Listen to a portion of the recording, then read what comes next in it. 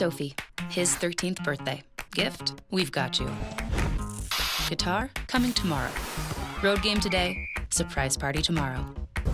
Change of plans. Game tomorrow. No, birthday tomorrow. Hotel! Guitar.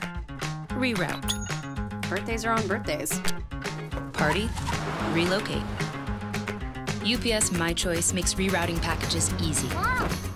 How we're helping companies solve for the needs of customers like Sophie.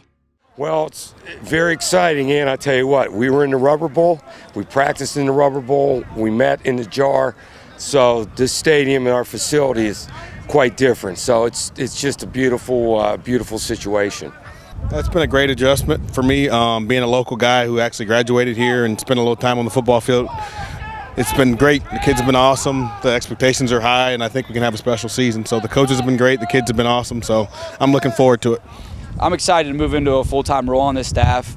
A little less of the grunt work now. I'm really getting to be able to be out here coaching these guys and getting to interact with my own position group and run that room. And that's been great. It's been a great experience for me to get to know those 6 guys that are in my room right now and really getting to work with them on a day-to-day basis.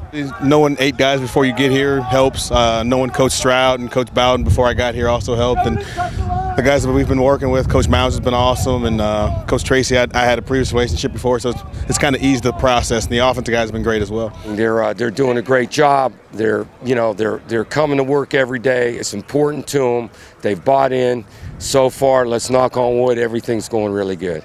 The tight ends are looking really good. We have a couple young guys, and we have some older guys that have been here in the program that have done a great job for us in the past.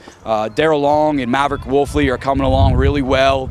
They had a great scrimmage last week, and we're looking for big things out of them. Nick Johns is doing a really good job for us this spring. He's coming off a little tweak, little injury, and he'll be back with us on Saturday.